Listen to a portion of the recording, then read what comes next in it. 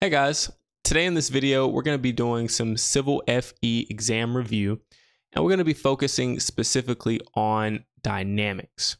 Now, if you have not already and you are looking to pass your Civil FE exam, go ahead and consider hitting that subscribe button so that you are aware of every single time that I post. I do practice problems that are going to be on your Civil FE, and I give you tips and strategies to help you pass. Also, do not forget to take advantage of some of the free resources listed down in the description box below. Now, let's go ahead and get into the content. So today we are looking at dynamics, and we are focusing on part C today, force acceleration. So today's practice problem, it says, an object of mass 30 kilograms is falling in air and experiences a force due to air resistance of 50 newtons. Determine the net force acting on the object and calculate the acceleration of the object. Now, if you're like me, you may not be the biggest fan of dynamics, but that is okay. Our reference handbook is going to help us out. So before I start any problem, I always ask myself, can I use the reference handbook to help me, solve my problems and to help me, get problems done faster? And in this case, the answer would be yes. It looks like we're having some objects falling down and we're just trying to calculate like the total force. So what I'm going to do is go to my dynamics section. And this is why it's so important to be familiar with your handbook. But I would just search dynamics, and once you get to the dynamics section, you're going to want to scroll and find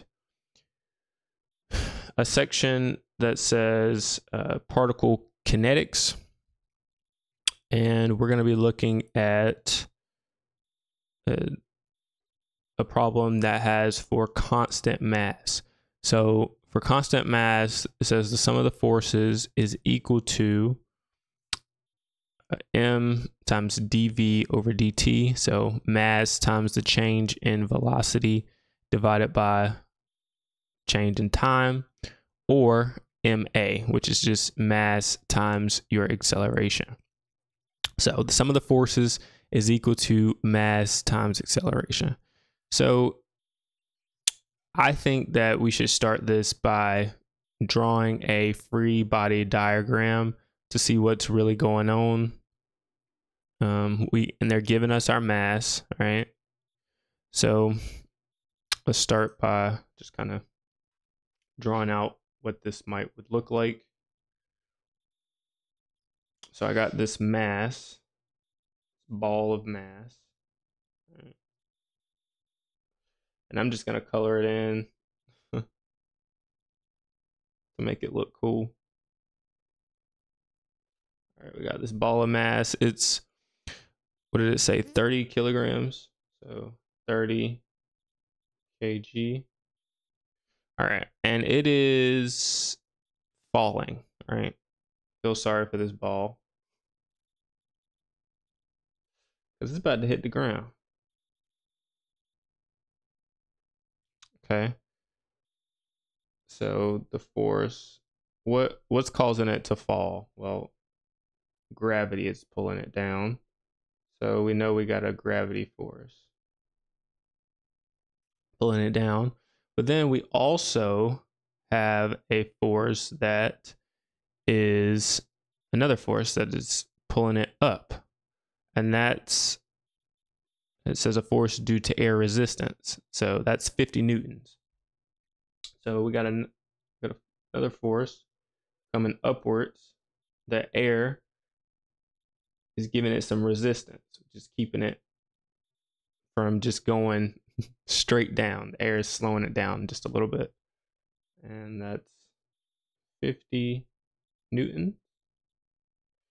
and that is equal to the force of air. Are there any other forces that are mentioned in this? This is up and down. I don't believe there would be any other forces. So we need to determine the net force, all right? So to get the net force, that's just the sum of the forces. So I'm going to say the sum of the forces is equal to, okay, we got 50 newtons minus the force of gravity. Okay, that force of gravity is not helping us, so let's break that down. How do we get the force of our of gravity? How do we get that force? Well, we know from our equation that force just equals mass times acceleration. We have a mass. What is our acceleration? Well, our acceleration in this case is 9.8 meters per second squared. We know that's just the acceleration that is going to be caused from gravity. So we'll say 50 newtons minus, okay, what's our mass? Again, 30 kilograms times 9.81 meters per second squared. Okay, and what does that give you? Well, if I do 30 times 9.81,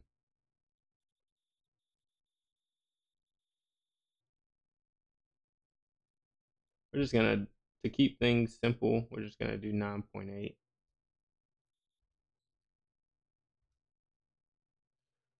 So I get 294.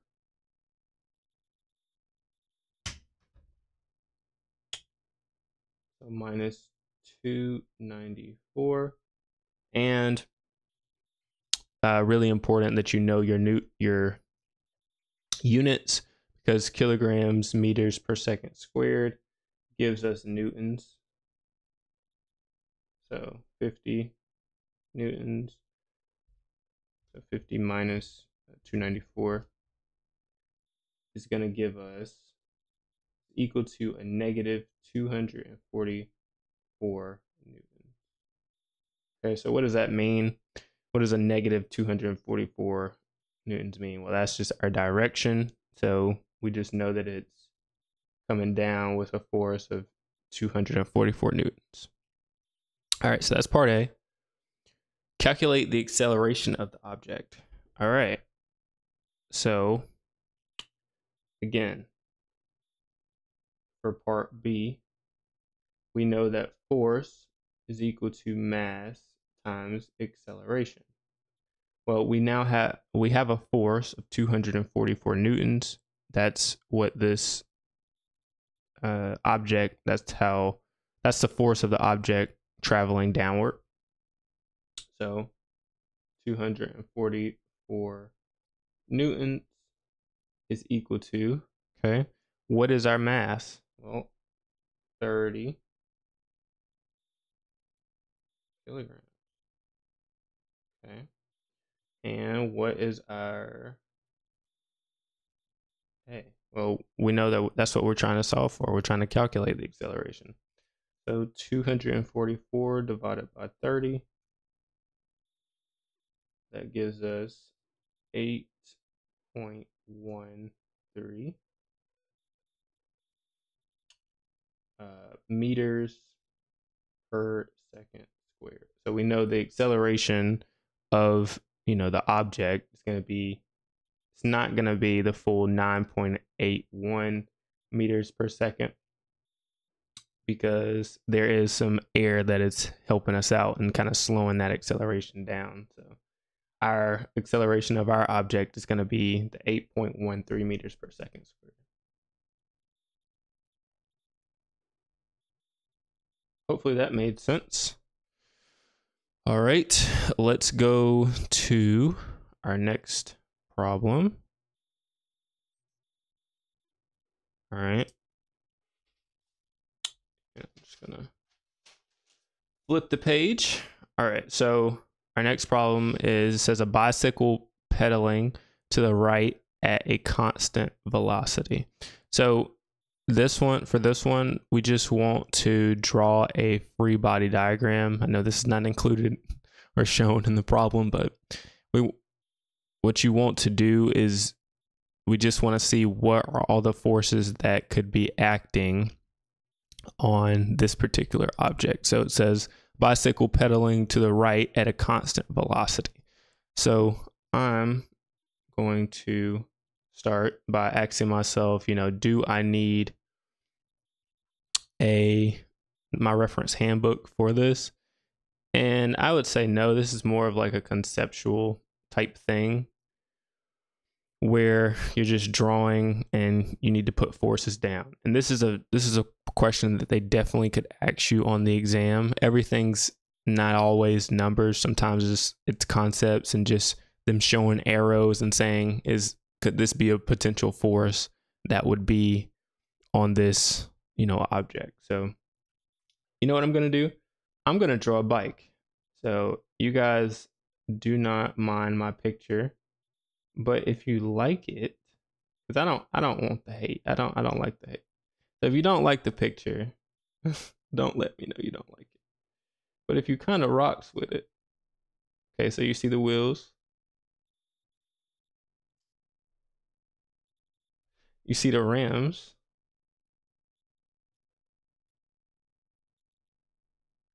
all right, so it's looking kind of like a scooter right now, but just let me get into it.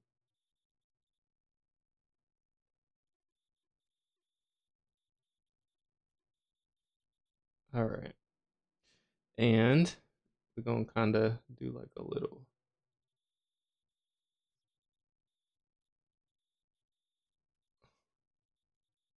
Y'all see the chair, and so we're gonna have somebody pedaling basically. So that's my bicycle. Hope you like it. If not, it's okay. All right. So it says a bicycle pedaling to the right at a constant velocity. All right. So what forces are going to be acting on this bicycle, right? Well, we know that there's somebody pedaling too. So have a little stick figure. He's pedaling. Kind of get the point. Okay. So we got a force. Definitely have a force coming this way.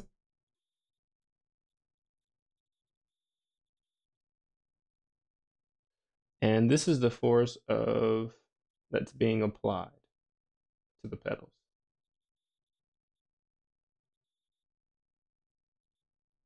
The force being applied to the pedals going right. That's why it's moving. It's going to the right. All right. Then you have force coming downward. All right. This thing isn't just taking off and floating, just randomly. So you got the force of gravity. Okay. What else? Well, I hope this thing isn't just, being dug into the ground and going to the right. We got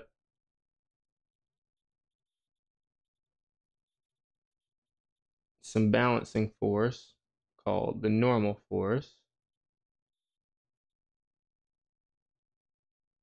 that's holding up a person and the bike as it rides down the road. And then you have another force. Right? What would that other force be? Well, it's actually kind of like two forces. So I'll draw one coming this way for the force of friction. And that's going to be like on the tires and just, you know, it not being ice and it just sliding down. So you got some force of the friction of the road. Then you have another force coming that way. And this is the force of the air. So the wind is kind of, and I enjoy like feeling the breeze as I'm riding my bike or whatever. Okay. So any other forces? Don't believe so in this case, but these are some of the things that you want to think about, you know, when you're drawing your free body diagrams. Like I said, this can be definitely axed on an exam. So hopefully this was helpful for you. Again, if you have not already, make sure that you do take advantage of some of the free resources down in the link in the description box below. Just going to pull up, you know, this guide that I've created. So this is kind of the sample guide and something that's completely free to you. I've done 2 topics. You got dynamics and you also have, I think, mechanics. You can see all this stuff just within this. I think it's either materials or mechanics of materials. But it's a lot of material, you know, to help you pass this FE. But basically you go in here, you have links to videos that will go through topics, and you have some practice problems. So first of all, you want to master the topics, like your kinematics, your mass, moments of inertia, your force acceleration, all these different things. Then you want to do some practice on those concepts. Yeah, it was mechanics of materials. Scroll past it. And then not only that, after you've mastered the concepts, after you've done some practice problems, you want to do some practice quizzes too. So this portion of the guide, this is completely free to you. So it's available. Got a lot of practice there. And this is 2 of the 18 topics, but if you want the complete one, you can check down in the description box below. It has all 18. So you'll be able to master everything, have 300 plus practice problems, and you'll be pretty much all set. Like the videos that I'm doing is just kind of like the tip of the ice when it comes to fully understanding what's going to be on your test. So that is huge. And then I also have an ebook that I've created. I'm just trying to let you guys know of the many things that I've kind of put together. An ebook that kind of talks about some of the things that you're going to need to know before you take the test, as you're taking the test, and then steps on how to move after you've passed your exam or you failed your exam. So things like time, things like just the mental headspace that you need to be in. It's a fairly cheap ebook that you guys can check out if you would like to. But that is all I have for you all in this video. In our next video, we're going to be looking at, what is it? What's next on our list? Yeah, work, energy, and power. So hopefully you enjoyed this video. Like the video, subscribe to the channel, and I will see you all in the next one. Peace.